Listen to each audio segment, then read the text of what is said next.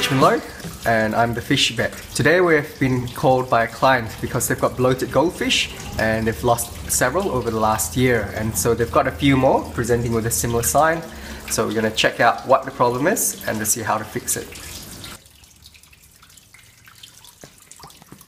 Okay, so here we've got one of the goldfish that's presenting with these signs, and you can see that the fish is really round and oval shaped. And some of the differential diagnoses for what's causing the bloat, I guess, would be fluid buildup in the coelomic cavity, polycystic kidney disease, where the kidney actually forms lots of little cysts. That's why it's called polycystic kidney disease, because there are lots of them. Then there's also mycobacteriosis, which is a bacterial infection, which is not treatable, but it's zoonotic, which means that humans can catch it. And also another one that's quite common is amoeba, that causes granulomatous disease, which is a chronic disease. Of these, all of them actually don't kill the fish straight away, so it takes a long time. So the owner describing fish dying over the last year, a few, rather than just sudden death. That tells me that it's not an acute septicemia. But this fish, though, you can see that not only is it round, but it's actually in a very advanced stage where the scales are actually starting to protrude. This pine cone appearance, to me, that's describing that it's pretty late in the stage where there's some organ failure in terms of its blood circulation. The kidneys are not functioning properly, so sadly in this case, this would be a euthanasia candidate. But I guess once we've euthanized him, we can actually open him up side and see what's actually wrong and see what we can do to help the others in the population. So just taking some blood from the goldfish so that we can analyze the health status to see what effect this is having on the organ systems. So with the blood you can test for liver function, kidney function, and everything else that goes just like a normal blood test you'd have for a human or a dog or a cat.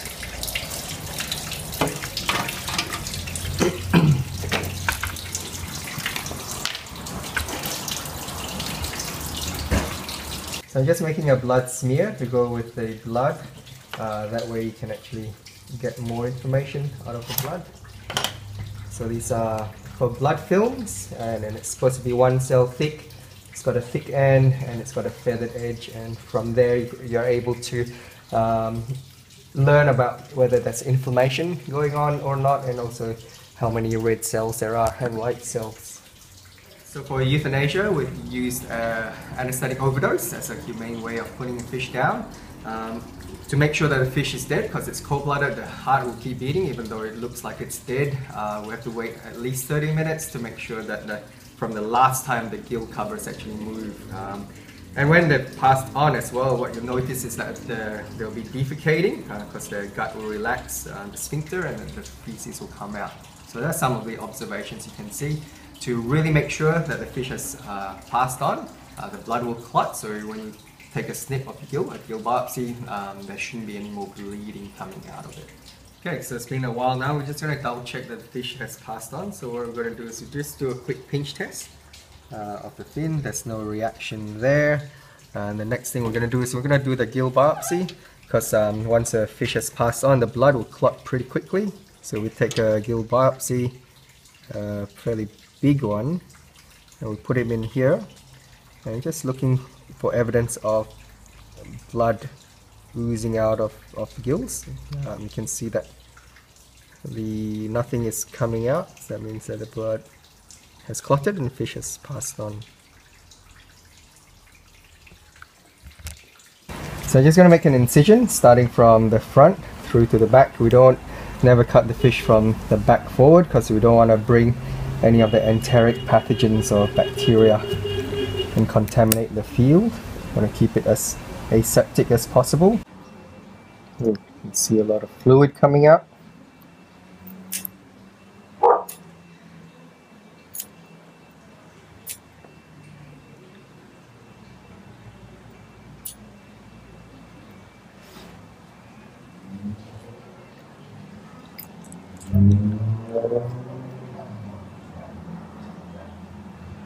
Let's see, there's a lot of fluid, some fat. So here you can tell that it's a male fish. This gonad here, you can see it's white, so this is the testes.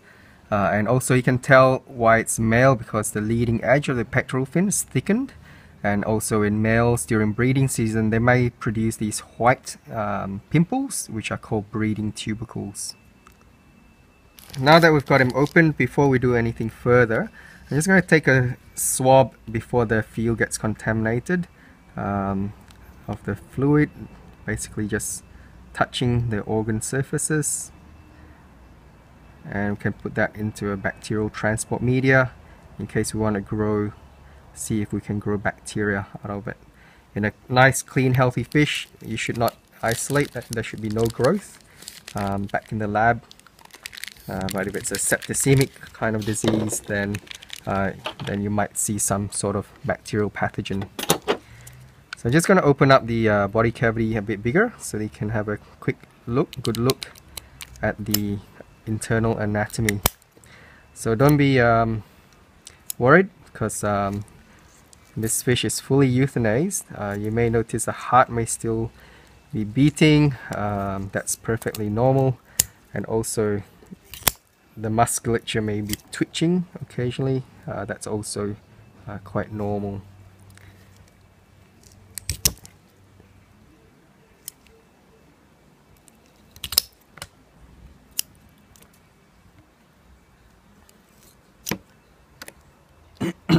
So here, what we've got here is the goldfish with the body wall removed so that you can see the internal anatomy. What you've got here is the heart on the right hand side. You can see if we poke it, it sort of beats still. And just to show you that this fish is definitely not alive, I'm just going to take the heart out, put it on the table, and just show you that he still beats.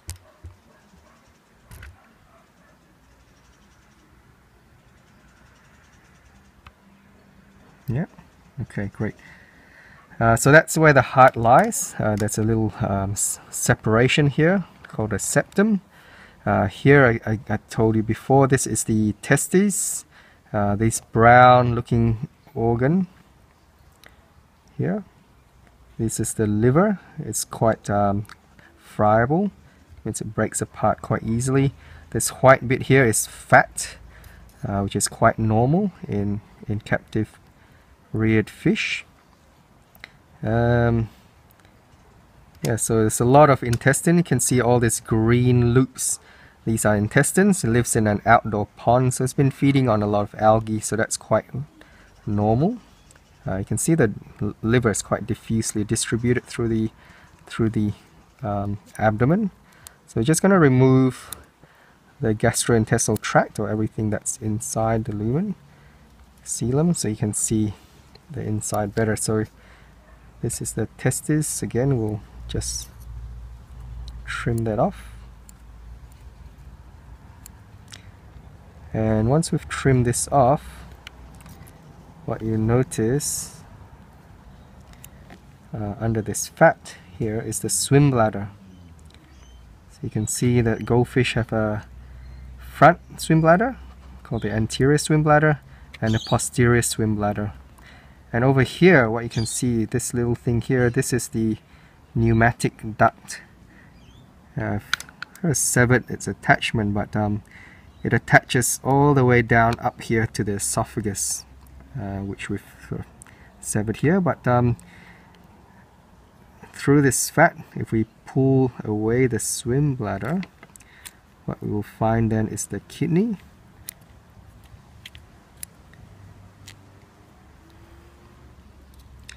And here you can see the kidney is massively expanded by multiple cystic structures, and this inside these structures, if we cut it open, you see it contains this amber colored fluid, pretty much similar to what urine would look like for fish. And that was what was accumulating as well in its abdominal cavity when we were opening them up. You could see a lot of amber colored fluid. So this is what we know as polycystic kidney disease. and we can tell you a little bit more about that disease. So what I'm doing now is I'm just taking samples of the different organs to put it into the formalin. Once we've got that preserved, we can keep it and be able to examine it later on if we want to. We can do histology. And then this is the kidney. So we'll take the kidney out. Ooh. It's like bursting fluid-filled bubble wrap.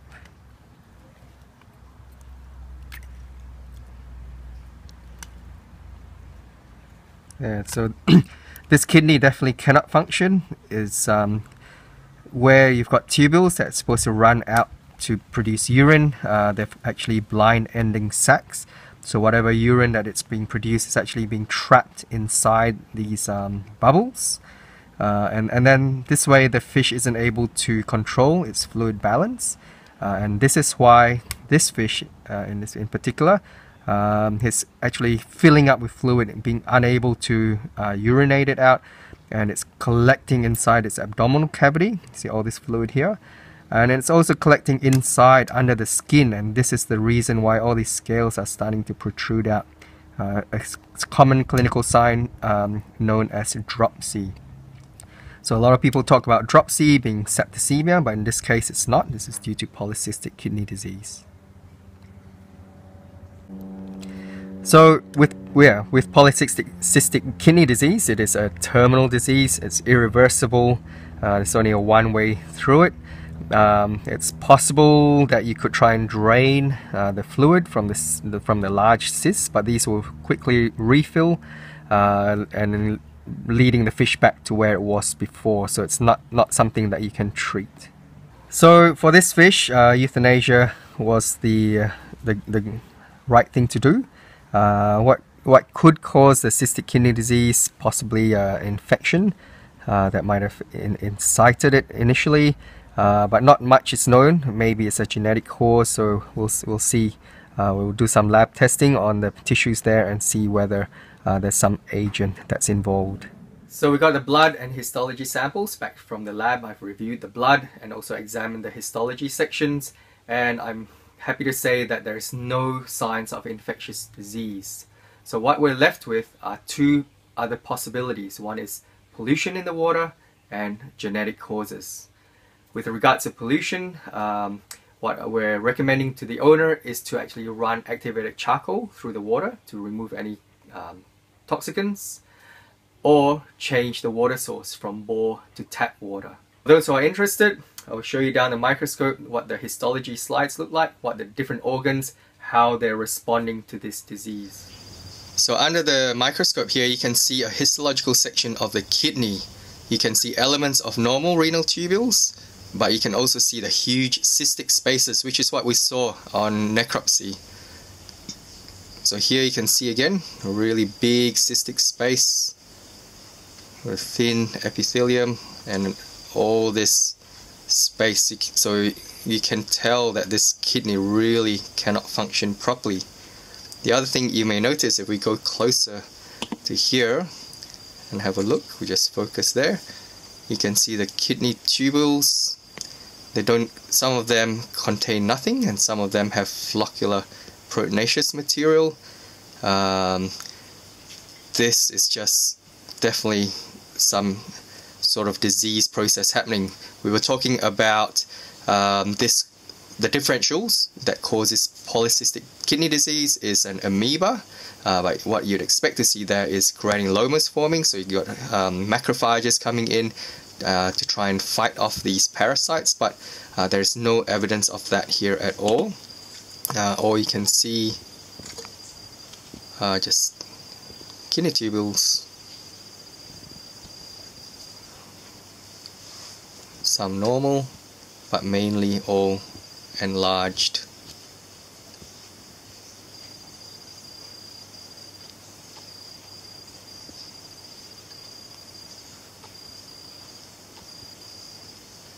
Here, this slightly bluer looking tubules, they are likely to be new kidney tubules forming because of the necessity, because the kidney isn't functioning properly, so they're trying to create more tubules to be able to filter the blood adequately.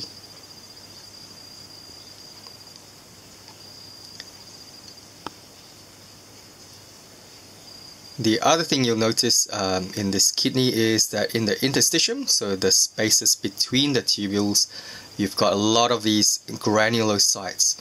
What should normally be here is a mixture of hematopoietic tissue, pretty much like their bone marrow. They should have lots of different types of cells happening, but over here there's only a single cell type. That just shows that this fish has got some pathology happening. Okay, so that's the kidney. In case you're interested to see what other organs are there, here's a section of the brain that looks normal or within normal range to me. Here's a section of the gills.